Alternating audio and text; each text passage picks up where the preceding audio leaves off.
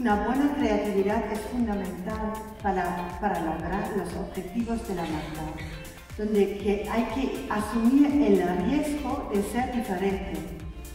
Porque, insisto, si no hay calidad en la creatividad, toda la anterior inversión no vale para nada. Que la marca para mí es todo. Mental, emocional, la conexión con el cliente y visual, la expresión de marca que debería unir estos muy complejos customer journeys.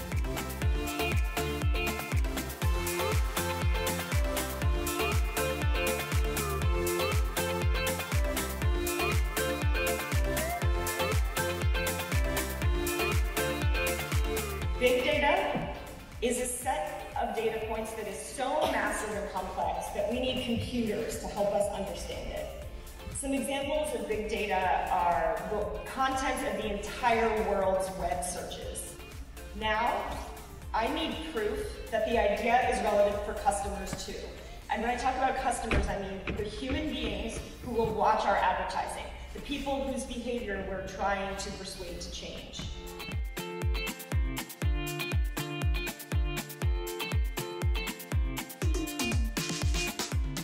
Nuestra sociedad avance y evolucione a través de la publicidad. Así que os pido, por favor, un aplauso enorme para el gran Tony Segarra.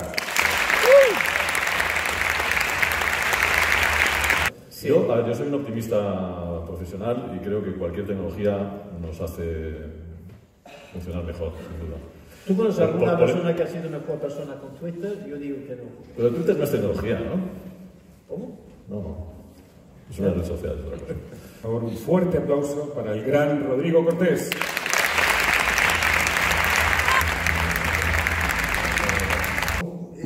La tecnología es algo tan neutro y tan elemental que yo no creo que colabore con nada, simplemente es ni al contrario.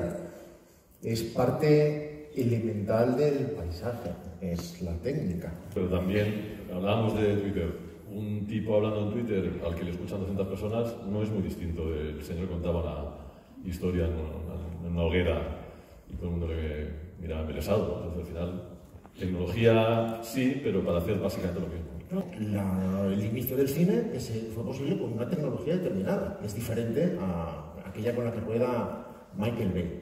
Pero en relación al cine, claro, en ese alarde de tecnología, hace poco teníamos la fortuna de hablar con los creadores de La Casa de Papel, y una de sus grandes discusiones es: yo tengo que crear una serie donde el contexto de quien me ve influye en lo que yo estoy contando. Es decir, ellos son conscientes que la mayor parte de gente que está viendo La Casa de Papel está con el teléfono móvil en la mano.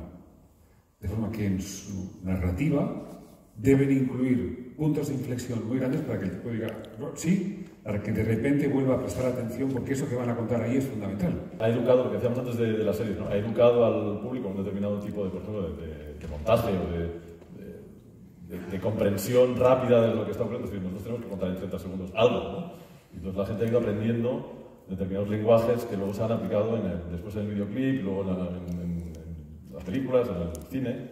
Entonces, nosotros en publicidad sí que estamos un poco obligados por la necesidad de notoriedad constante y de novedad constante y de frescura constante a utilizar lo último que ha aparecido. Y además tenemos esa manía. It summed up for me this great story that when I was watching this movie Deep Impact. You guys remember this movie Deep Impact? Raise your hands if you remember this. This is a really bad Morgan Freeman movie in the 90s. It's about a giant asteroid hitting the Earth, right? And to save people, they're creating this giant mountain shelter. They're putting in the best minds of the Earth into the shelter. They're putting in doctors and scientists and teachers and engineers. And I'm watching this with my friend Jeff Benjamin, who's a really awarded ECD. And he looked at me and said, "Hey, you know what they're not putting in that mountain? Marketing people, advertising people."